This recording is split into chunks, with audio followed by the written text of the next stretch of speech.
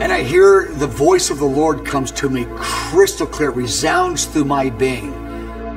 I am going to change the understanding and expression of Christianity in the whole earth in one generation. And I remember I was overwhelmed with that. I go, what does that mean? And the fear of the Lord came upon me, and I was weeping and trembling. I've never had an encounter like this awake. And I said, yes, Lord, yes. He said, many have said yes, but they've not yet done it.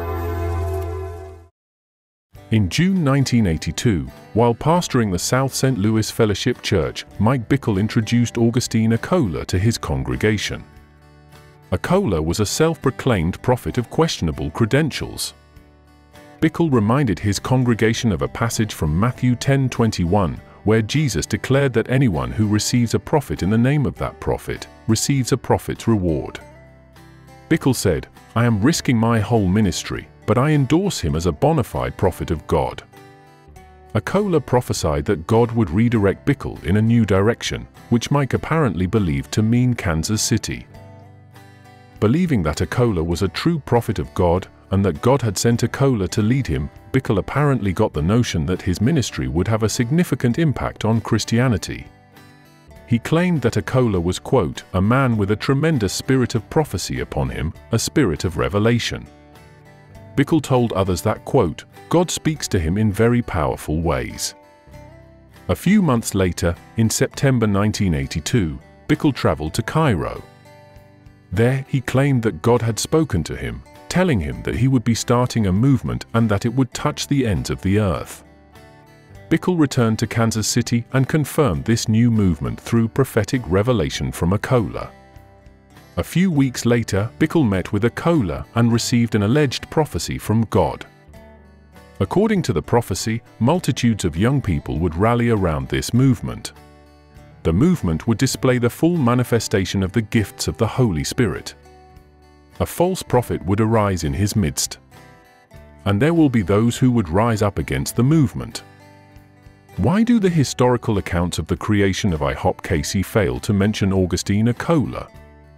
Why was he not a member of the other Kansas City prophets? What was the significance of Mike Bickle speaking to God in Cairo? To find out, we must examine one of the most fundamental doctrines in IHOP theology and its relation to the Great Pyramid of Giza. A new expression of Christianity worldwide. And he says, I'm going to change it and I'm going to do it. And it was in Cairo, Egypt, and the Spirit of the Lord was resting on me, and I've never been awake and felt the fear of the Lord, the trembling fear of the Lord. Yes, Lord. Yes, Lord. Yes, Lord. And he says, many have said yes, but they have not yet done it. One of the most fundamental doctrines to IHOPKC is that of Joel's army. When disgraced prophet Paul Cain of the Kansas City Prophets described his vision of the movement to Mike Bickle, Cain claimed that God had shown him a banner in the skies declaring Joel's army in training. Joel's army was a key element of the manifest sons of God doctrine that emerged from the latter rain movement. William Branham, a leading figure of that movement who strongly influenced Paul Cain, taught that shortly before the end of days, God would manifest himself through his church to fulfill a passage from Luke 17, verses 29 through 30 in the New Testament. But the same day that Lot went out of Sodom, it rained fire and brimstone from heaven and destroyed them all. Even so shall it be in the day when the Son of Man is revealed. Branham taught that the greatest manifestation would be into a prophet, believed to be the return of Elijah from the Old Testament. According to Branham, this Elijah figure would be God himself. Many of Branham's followers, including Cain, believed Branham to be that Elijah. Some of his followers, including Tommy Osborne, openly declared that Branham was God in the flesh. This unusual doctrine about an elite group of people manifested with either the power of God or becoming a supreme deity was made possible due to the group's belief in British Israelism. According to the British Israel belief, the peoples of the United States and Canada were the direct descendants of the 10 lost tribes of Israel. As such, any passages from the Old Testament written to the ancient children of Israel could be interpreted with dual meaning. The full passage could be applied to the ancient world, while certain aspects of each passage could be applied to the modern world. Latter rain prophets and apostles were selected to determine how to apply the duly purposed scriptures, the most significant of which was from the book of Joel in the Old Testament, which described the symbolic meaning of spring and fall rains in the ancient world. By the time the latter rain movement had begun, British Israelism had transitioned to the more radical Christian identity movement. Christian identity converts praised the formation of the nation of Israel because they believed the true children of Israel would one day gather on the Temple Mount.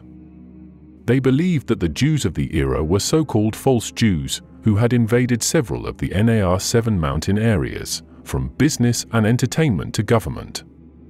When this mixed with latter rain, prophets and apostles of the movement began claiming that the army of bugs in Joel's prophecy referred to an elite group of Christians in the modern era.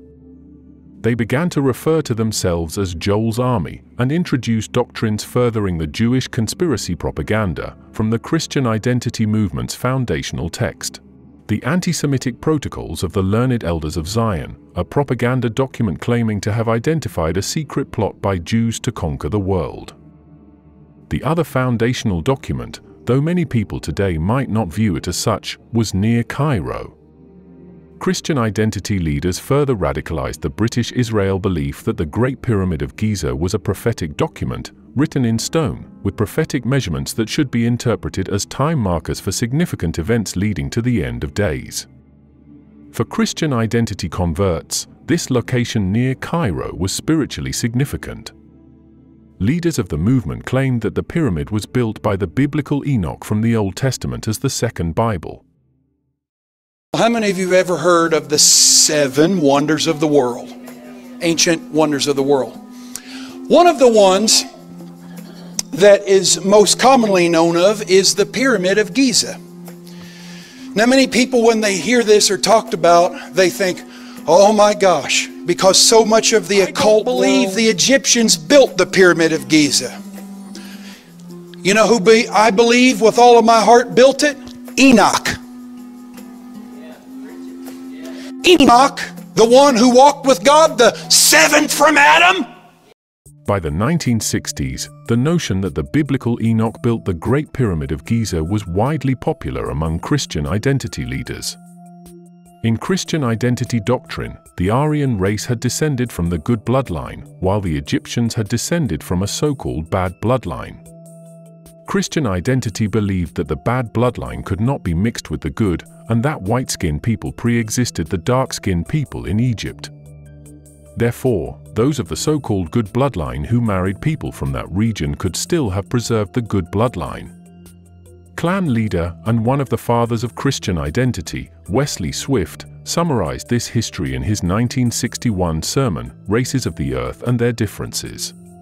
Now, if you think the flood covered all the earth, remember the Egyptians were in Egypt. They built monuments and tombs, and Enoch and Job built the tremendous Pyramid of Giza and the Temple of On before the flood.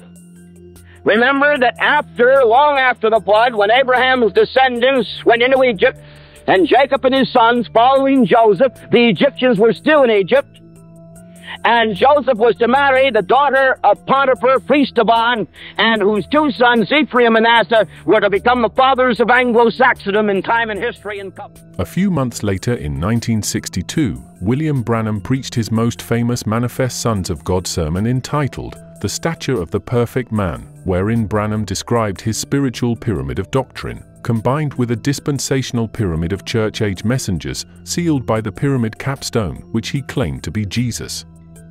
Not only did Branham teach Wesley Swift's version of the 2 bloodlines, but Branham also taught the Christian identity theology about Enoch building the Giza Pyramid just outside Cairo. It is without question that Paul Cain would have transferred this knowledge to Mike Bickle. Cain was one of Branham's most devout followers and continued to spread Branham's Manifest Sons of God doctrines until his death in 2019. So the other thing I'm thinking of, in September of 2021, Chris Reed gave a word about our 40-year transition.